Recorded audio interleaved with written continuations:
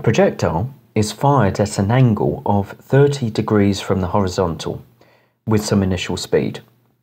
If we were to fire a second projectile at the same speed, what other angle would result in the same horizontal range?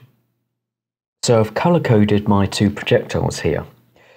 The red projectile is fired at 30 degrees from the horizontal. The second projectile in green, we don't yet know what the angle is, but we know that its range is the same as the red projectile. And we also know that the initial speeds of both projectiles are equal. So what's the first step we need to do to solve this problem?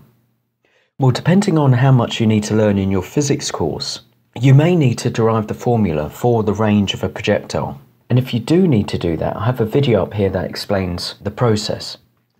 But if you don't need to do that, you can just memorize this equation here, where the range is equal to the initial velocity of the projectile squared multiplied by sine 2 times the angle divided by the acceleration due to gravity.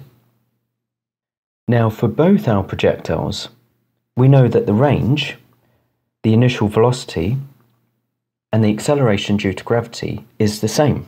The only difference we have is the angle here. So effectively, we can ignore these variables here and just focus on the sine of the angle here.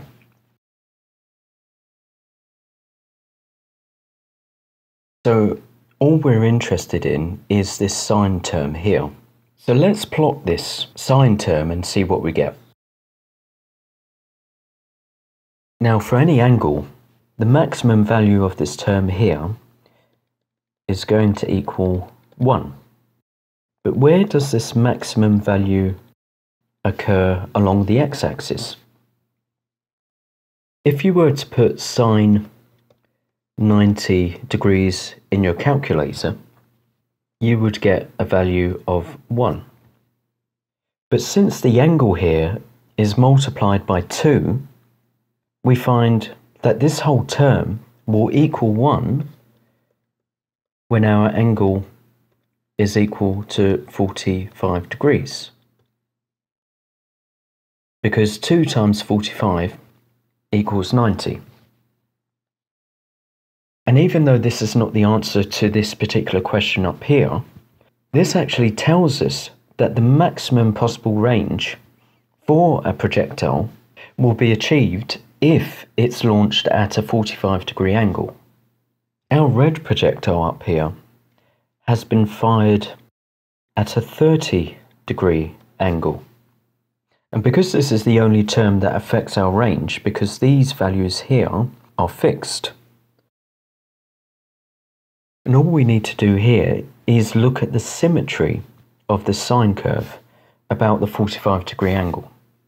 Now 30 is 15 degrees away from the peak of this curve. If we add 15 degrees on top of 45, we get a value of 60. So this means that the final answer to this question is 60 degrees.